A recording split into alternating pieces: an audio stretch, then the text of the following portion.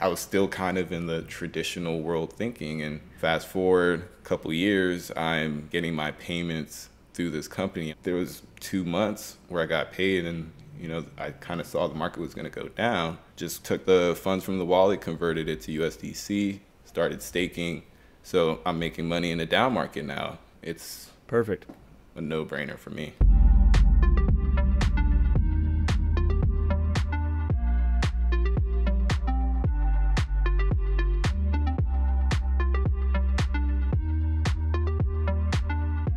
Welcome back to Making Bread, where we talk about all the new ways to make money using the technology of 2022.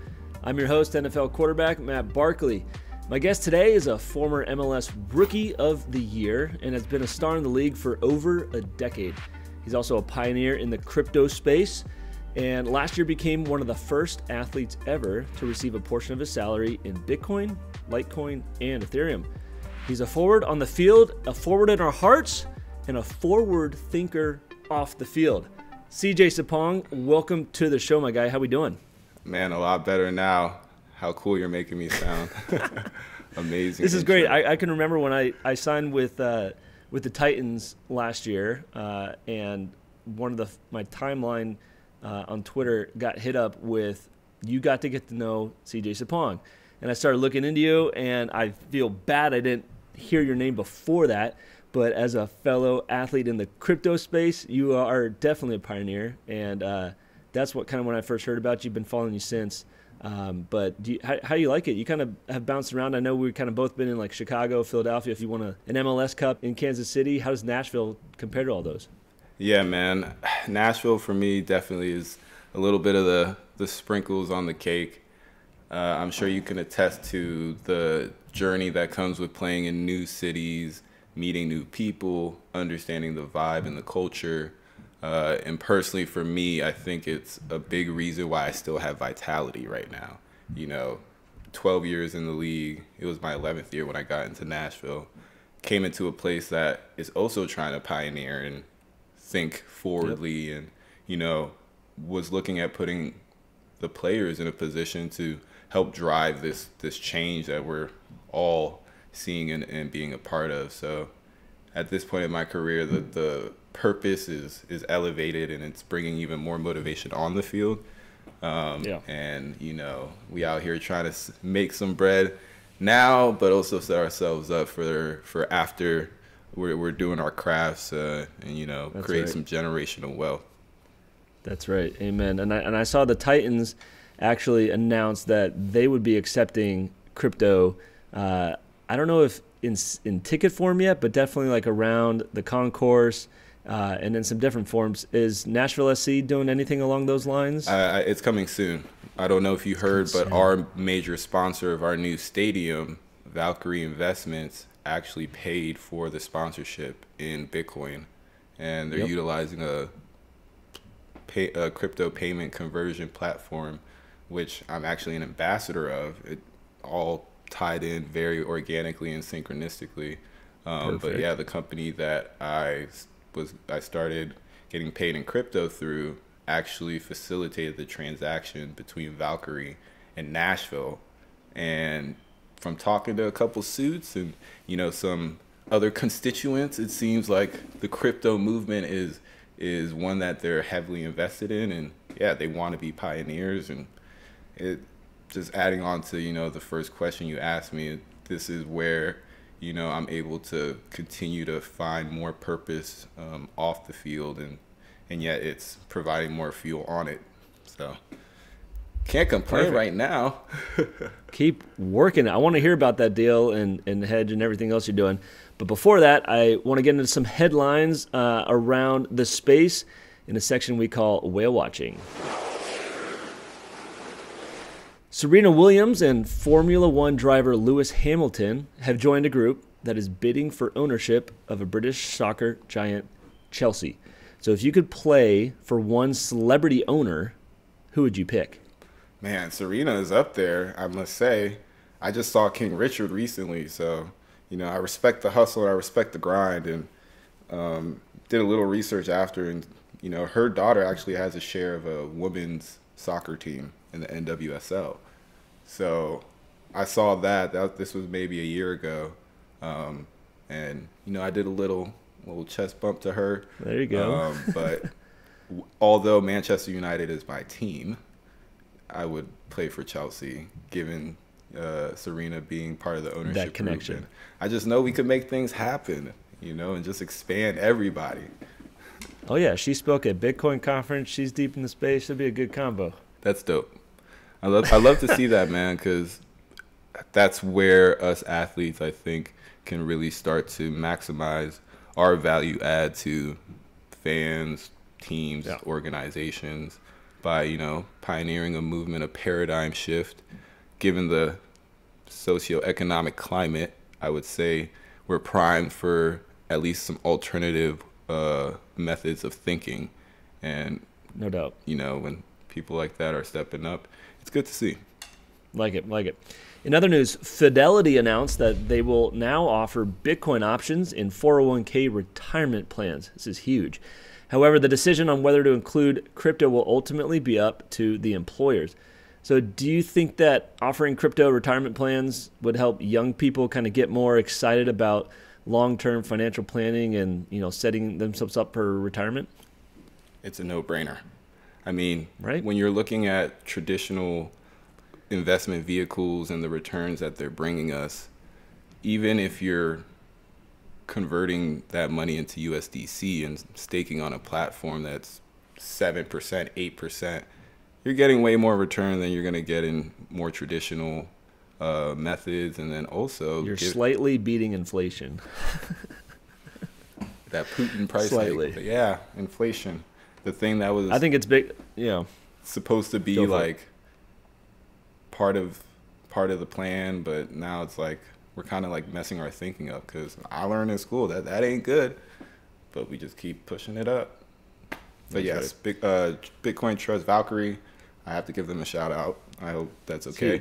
But they're starting to provide, multiple different cryptocurrencies, different baskets for these funds, and again, alternative opportunities. Boom. Over $10 million has already been spent on NFT Nike sneakers for the metaverse, as they're going for nearly $8,000 a pop. What's the most money you would spend on a pair of virtual sneakers? I wouldn't spend a lot, honestly. I need a little bit more utility. I need to know that it's IRL. I can utilize that besides a speculative investment. That's not just $8,000. I'm with you. The Wall Street Journal has named Nashville, Tennessee, as the second hottest job market in the country, just behind Austin, Texas. So you play in Nashville, and I assume you live there. It's great year-round. Give people a quick sales pitch for why your city is the best place to be right now. Development, forward-thinking people. I mean, property values are skyrocketing. You have a lot of movers and shakers coming into Nashville, and they're coming from everywhere, and they're bringing a different thought process. They're bringing different experience, and where Nashville might have always been known as, just a little honky tonk and Broadway, it's expanding on a different level, and it's becoming more diverse, and weather is nice. I thoroughly enjoy myself here. There you go. There's a lot going on. There's a lot of innovation, tech even pouring in, so it is a hot spot. And last but not least, as I'm sure everyone has heard by now, Elon Musk reached an agreement to buy Twitter for $44 billion. That's with a capital B. This last question is kind of two parts. So first, what's your opinion on that? You can kind of keep it quick. I know we can probably have a whole episode on this. But secondly, if you had $44 billion, what would you spend it on? That's the thing, right? If you got $44 billion to spend, go buy yourself a company.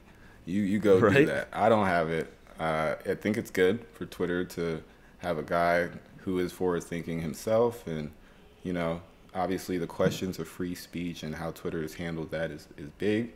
But hey, sometimes we need something new. So see what you got for us, Elon. And for me, if I have $44 billion, I'm going on a deep dive. I'm copping some NFTs. I'm staking. I'm giving me a Bitcoin official trust. whale status. Yeah. Official whale status. Generational whale status. Perfect. So overall, though, on the spectrum, you think it's a good move? I think it's a great move.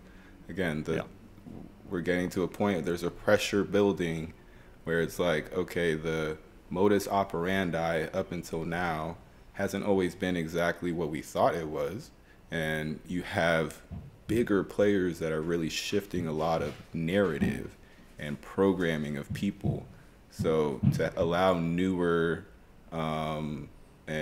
minds and more open-minded minds to step into the play, I think it gives the population as a whole more of an opportunity to see what's out there.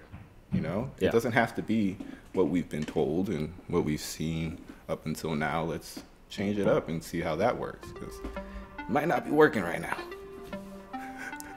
Elon, let's do it. All right, let's get right into it. You got an awesome story, a lot going on. You're just crushing it in a lot of areas. But I want to hear about your partnership with Hedge, because for people who aren't familiar, I just tell them what Hedge does and why it was a good fit for you in the space. Yeah, so I was basically incurring a lot of fees trying to buy crypto from here, buy crypto from there, worried about the security of these exchanges. It's a little daunting at first getting into the crypto space. And what I love about Cornerstone and Hedge is they're allowing a traditional pathway to crypto. And for me to not have to worry about how much I'm putting into this crypto and did I make profit, it's gone up, I'm transferring from here to there. I have an opportunity to set a dollar cost average schedule throughout the season. I know every paycheck there's a portion going into this coin and that coin, and it's going to a wallet. One of the wallets is a ledger. I'm just holding that. And then allows me to be a little bit more free with the rest of the money in my account, and knowing that I've put some money aside towards my future. I just living free, and it takes a lot of weight off the shoulders. Very great company, Hedge. And so part of that deal involved you receiving a portion of your salary in crypto in a few different asset coins. It was kind of a breakthrough moment, trend setting in a way. Was that your idea, or did Hedge Cornerstone come to you with that thought? Well, they came to me with the thought. I had linked up with these guys at the Litecoin conference in 2017, I want to say. And I got to meet everybody. I almost was able to kind of see the cultivation of the idea take place. And again, with and when you look at athletes, it's more so in MLS, where we have a lot of foreign guys that don't understand how things go here. And they come and they just spend outrageous amounts of money when they don't need to. Looking at that bridge for athletes from all walks of life and all different situations to be able to take advantage of, the salaries that they're making during their career to set them up for after. It was always a great idea. I can't lie, I didn't know if it was going to be possible. I was like, I was still kind of in the traditional world thinking, and fast forward a couple years, I'm getting my payments through this company. I'm able to, there was 2 months where I got paid, and I kind of saw the market was going to go down. Just took the funds from the wallet, converted it to USDC, started staking. So I'm making money in the down market now. It's perfect, a no-brainer for me. So what made you decide? You mentioned Litecoin, and being at that conference seems like you've been involved in one form or fashion for a while with them, but what made you choose Bitcoin, Litecoin, Ethereum, or are there any others? Yeah, so that's their first. I'm essentially part of the beta program. The first coins are Bitcoin, Litecoin, and Ethereum. They're very soon adding some DeFi options. The staking option, I believe, is still in development, but as you know, with SEC and all these different crackdowns, I'm sure they're having to rethink that approach.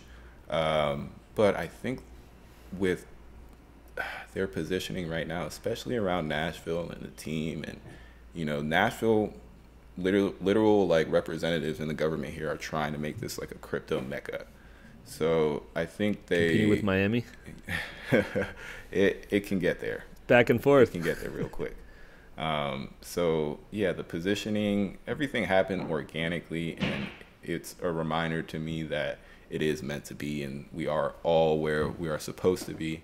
It's just staying focused and continuing to educate people, because I know at first it sounded just scary, and the first thought was, I'm going to lose my money.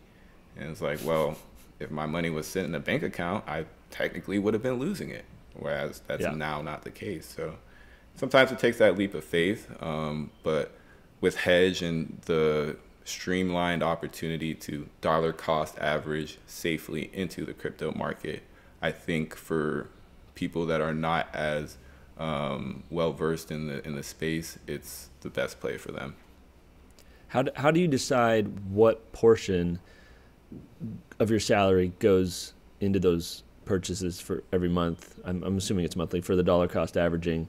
And do you decide specifically what coins to do, or is that like a built-in feature that the program or software has? Yeah. What's your process? So the platform, I have my profile. At any moment, I can change the allocations and the percentages. I have gone back and forth between Ethereum and Litecoin more heavily just because Bitcoin's a monster, man. Like, I don't see too much of an opportunity there for me. I have Bitcoin stashed, just holding. That's for my daughter. Hopefully it's a world that Bitcoin is, active and moving. But through hedge, I mean, bro, I have an opportunity to have it. It goes to, a secure wallet. And sometimes I'll either say, I want all Ethereum this paycheck. Like I went on a massive NFT deep dive the last 2.5, 3 months because all these things I saw at outrageous prices, now we're a little bit more doable. So I was a couple of the paychecks, I just put it all on Ethereum. Went on the app, adjust the allocation percentage, boom, there, like on payday, so easy. And so level. Now that you've kind of gone through that process, what would you say to other people, not just athletes or people with influence, but anyone who receives a salary and has the option to take it in crypto? If they asked you for advice, what do you tell them? Yeah, I mean, I'm right now I'm doing 20% of my salary. I know that might not be possible for a lot of people, but if you can find a percentage that is comfortable to you and then understand what kind of risk reward ratio you're looking for, because at a low risk 5% of your salary going into Bitcoin or Ethereum, even if you don't understand the space, if you just look at historically what the price has done, you're most likely going to put yourself in a position to make money. Whereas if it sits in your bank account, we've seen the last 2 months, that money ain't doing the same for you next month. So at some point we have to kind of wipe the fog out of our glasses and say, hey, like maybe 0.01% isn't all it's been cracked up to be. That's a good point. And so what would be the reason though for not just taking 20% of your gross income or net income and putting it into Bitcoin or buying it off an exchange? You mentioned the fees? Yeah. Was that kind of the big in the handling of it all? That it's just a streamlined process? The fees are big over time, but I think it's the streamlined process, the userability of the platform, and not having to, go to a Coinbase and worry about, I mean, Coinbase charges you when you buy it, when you convert it, when you sell it. I just want to know that it's going straight to this wallet, and what I do with it from there is my prerogative. or I just want to be able to set it and forget it. You know, I don't want to have to worry every time a paycheck comes in, like, do I got enough to, put in this crypto? Am I gonna, or then you forget, or you're busy one week and then you don't do it. When you're automated process when you're helps. not streamlining, what I realize with me, when I don't streamline, I'm getting extra emotional with the market, and like I'll get in, something pops, and maybe I'm excited. I take it out, it keeps going, then I buy it again, then it goes down. I'm like, just set it, forget it, and know, okay, over the course of the year, this is how much I plan to put in. At the end of the year, look at the cost basis, and if I have to adjust, I adjust. But for me personally, doing dollar cost averaging has not failed me in about 7-8 years of being in crypto. Boom. It is tried and true. So you took the salary in a few different coins, and I know diversification is important. I get it, but if I'm going to put you on the spot here, okay? If you could only take one form of crypto going forward, what would you choose? Ooh. Right now, today. Let's say your portfolio is zero. You have no coins, because I know you're probably thinking in the back of your head, I'm already good in this area. The twofold question, I want to hear both those. You've got a clean slate, and you got one coin moving forward, and then you've got your current allocation, and then one that might pop. Okay. What do you got? I would say for the former, Ethereum.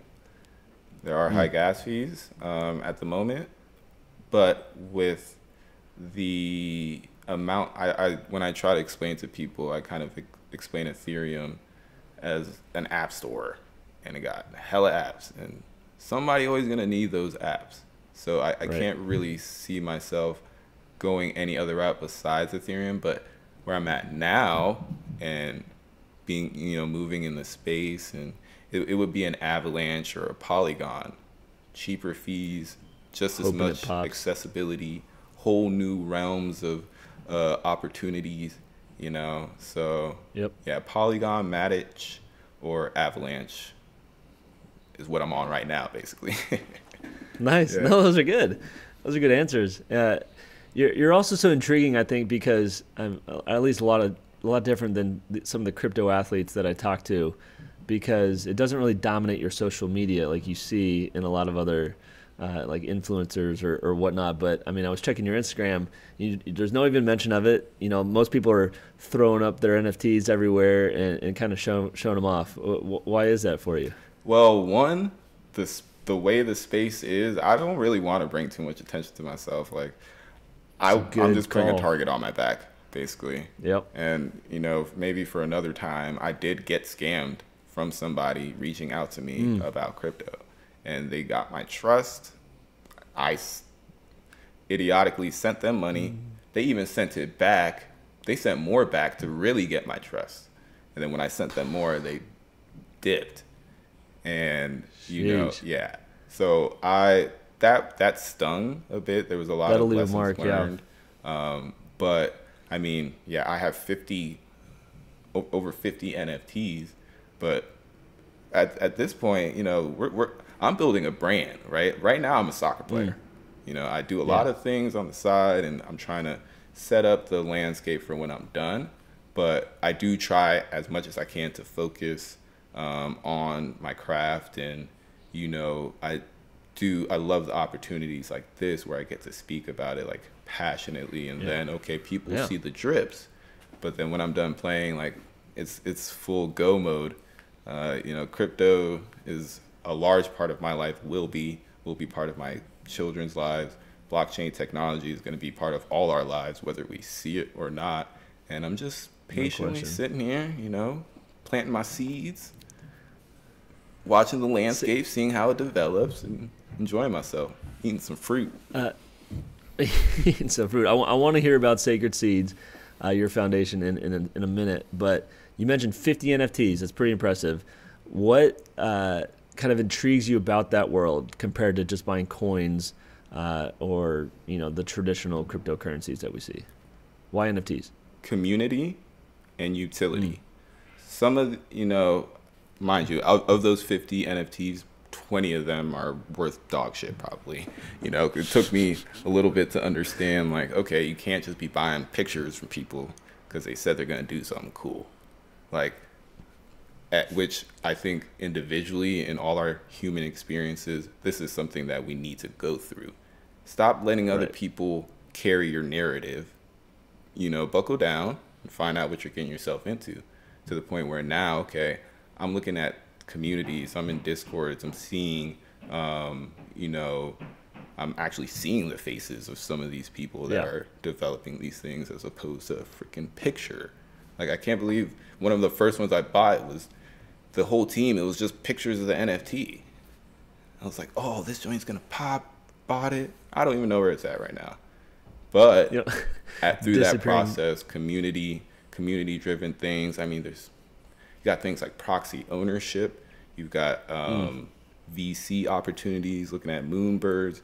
You're bringing wealth opportunities to people that will not get it in the traditional markets, in the traditional sense. Right. And when you do that, you, I think, spark a different kind of illuminating thinking that allows the collaboration to like maximize. And it's really cool to see it in action. Yeah, and communities seems like such a driving force for a project to succeed, where the founders of the artists are heavily involved. You see them out in front. The roadmap is clear. They meet their milestones, right? It's not just some drop and then they disappear, but it's a relationship. It's an ongoing process. And to me, NFTs kind of have more of a venture capital feel, where you're kind of going to miss on some. You go in kind of knowing maybe that you might miss, but a few are going to hit, and that's all it's going to take. Do you kind of have that mindset as an investor, or is it a collector's mindset, more so like to trading cards or art? I don't know. I'm trying to wrap my head around it's that process. My journey was essentially, because I was so against it. I'm old school. I'm like, man, what is this? Y'all are going to mess up this whole crypto thing. Y'all are making it, discrediting it. And actually, I ended up getting gifted an NFT, and the creator, it was gifted to me from a musician in Nashville. He got gifted from a guy who was part of he's a Bored Ape Yacht Club holder, and essentially created a derivative off of that. So that alone, I was like, all right, that piqued my attention, but I got it for free. Right. And I understand for people why it would be hard to like put your money into. That'll help you get involved. Yeah, you know, like help me get involved. And then once I hopped in the Discord, and I mean, I saw like these Twitter spaces. These people are up all times of the day, trying ask me anything. Notifications. Like, where else? Yeah. What other organization, corporation you're investing in is gonna say, "Hey, meet me at 4:00. Ask me anything." It's no doubt different, and I'm in there like swimwear. Love it. Love your thought process.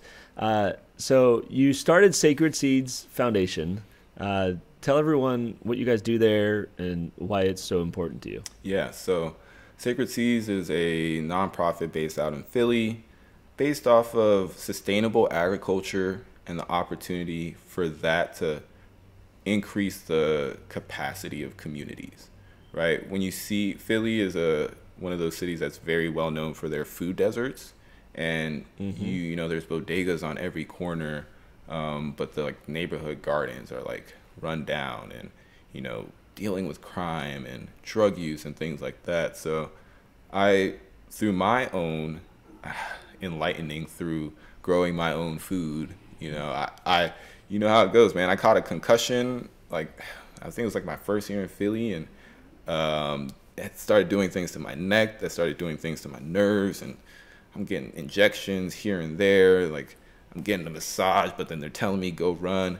So I was like, I had to do something off the field to like put myself in a better position to be able to perform. And you know, everything I looked up, and you know, first I went through supplements and vitamins and this, that, and the other, and once I looked at the science of it all and the importance of your body needing actual food to really break down the minerals and the vitamins, and you know, adding things that make it that allow you to retain the benefits of those things.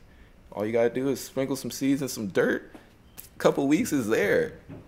So was it the therapeutic aspect of gardening that you're talking about, or the actual consuming, like the natural, healthy, pure ingredients of homegrown food? It started with just the pure ingredients and pure access, and it just has molded to now, which is why I like kind of go a little crazy, because I'm not there anymore. So, you know, people ain't answering the emails the same way they were before. And it's different when I'm not out there, you know, with getting my hands dirty with the kids. But as we did that, as we worked towards increasing access, we recognized that the therapeutic aspect is where it's at. And our goal, which is still now, we were in motion to have a therapy garden. And we wanted to tie different areas of the space with different senses. You know, you have the aromas, you have the tasting area, you know, you have the different textured plants that you can feel, and just talking about it in these communities was therapeutic. But once we like put some seeds and some dirt and saw wildflowers growing up this high, cutting the tops off, sending them to the apothecary down the street so that they can make their herbs that are healing that same community in a different aspect, I'm like, all right, if we can do this, we can change the world. Like literally, you know, that's why I started it, but I didn't think, okay, you're not gonna change the world. But like, there's an outrageous opportunity to have a handful of kids not only excited about growing their own future, but now being given the nutrients, vitamins, minerals that is necessary to maximize their potential. And that's always going to give back to the community, you know? So that's powerful. Sacred Seeds, man. Sacred Seeds, everybody. Check it out. Love that. Last question, right? I know you had a baby girl a little while back. We see the playpen behind you. And when it comes for saving for your children and investing in their future, do you still go digital investments? You kind of mentioned that a little quickly as you're, you know, saving for generational wealth, but do you do it digitally with crypto and other assets, or do you play a little more traditionally with you know? I mix it all. Yeah. Ultimately, I'm not gonna go all the way to the other side. You know, I have a trust that is, you know, my daughter is a beneficiary, and that trust actually allows me to invest in crypto and traditional markets. So that's perfect. But then I have a little ledger wallet where, you know, and I'm not going to just give it to her. There will be some tasks that she will have to overcome to be able to find this ledger that's in some bunkers somewhere, you know, in the boondocks, you know, but a true treasure hunt. Exactly. And yeah, I like that idea. It's the move. Set up clues that only they will know and only they can find. Because ultimately, like, I can still always just have the seed phrase in like a safe deposit box. It's like they never find it, you know. But to like make them kind of work for it, because in my thought process is, my daughter is almost 2, my stepson is almost 5. I literally take 5% of what my payment crypto conversion is, and I set it aside for them.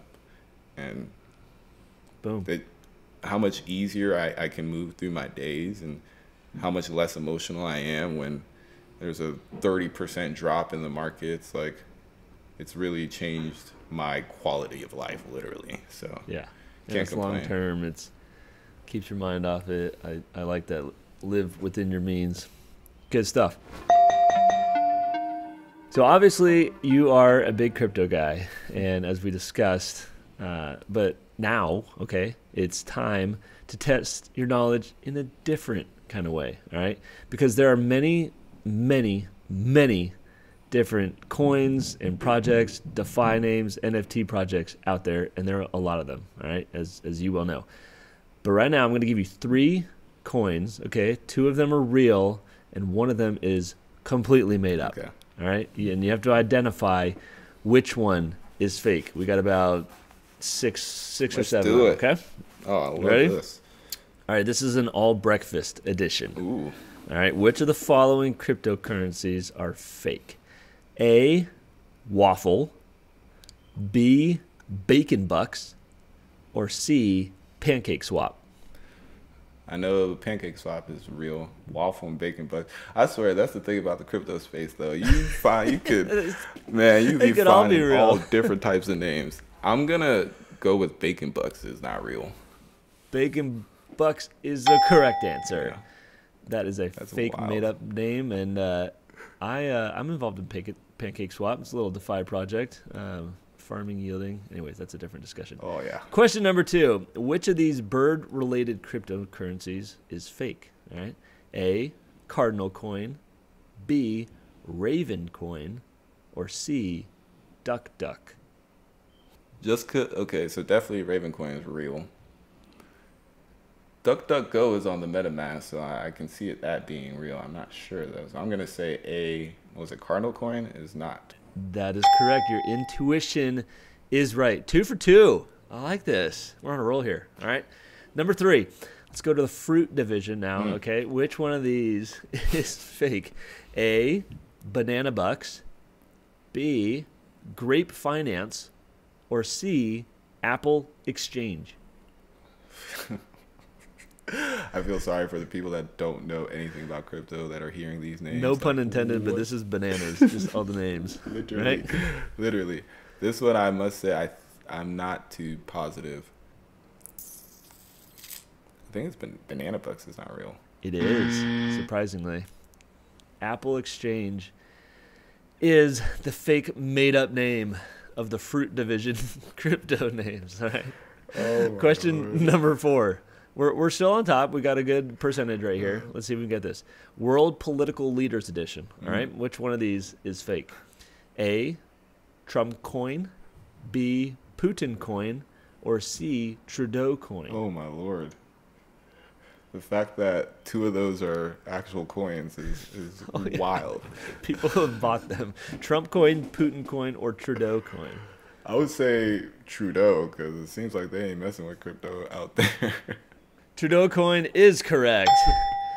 Trump and Putin are leading the charge for their own crypto. Right. I hope they don't have any involvement in those and they're just fanatics. Okay, number 5. We're 3 for 4 so far. Here's one that's just for you. Which one of these soccer-related coins is fake? All right. A, kick token. B, goal coin. Or C, soccer hub.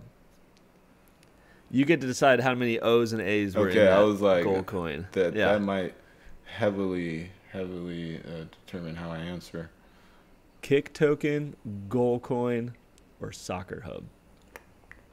I'm going to say Soccer Hub is not real. Soccer Hub is real, in fact. And the goal coin is... It was one of those where I'm like, that's almost too easy. Like it's too fake to be real. Yeah, it's fake. All right, number 6. Moving into the acronym division. All right, let's see what you got. Which one of these is not a real crypto coin? OMG Network, IDK coin, or LOL token? I want to say... Now I'm just messing up. IDK. It's not real. Correct. All right. Yeah. Wow, you know that. That's incredible. I know OMG very well, and LOL. I feel OMG like is. Yeah, I've seen that. Yeah, OMG is an OG. They've been around for a bit. Yeah. LOL token was kind of on the fence, but there you go. You're right. All right. Last but not least, it's the foods that make your breath stink. All right. Not that you'd be cooking up or growing with sacred seeds. All right. But which one of these are not a real coin? Tuna token, garlic coin, or deep onion? Garlic coin. Garlic coin is a real coin. You don't know what it does or what utility it has, but tuna token is the fraud. Huh. I still think you are over 50%. Yeah, I think you got 4 out of 7. 4 out of 7? That's impressive. That's better than I would have done. Nice. Tuna token. What are we doing? That was fun. That was fun, and I like the playful exposure of kind of the BS that can be in the space. But I tell people, man, that's in anything. Like you look at right? every You got to do your aspect research of our lives. There's a lot of BS within most of it. You gotta find what's real and stick to your guns. Dope. That's right. Nice. Good stuff, dude. CJ, thanks so much, dude, for joining me, talking crypto. You're playing everything, seeds, sacred seeds. Love it, dude. Thank you, guys. If you guys enjoyed the show, please remember to rate and leave a review or subscribe if you haven't already so that you never miss an episode. Thanks for listening. I'm Matt Barkley, and this has been Making Bread.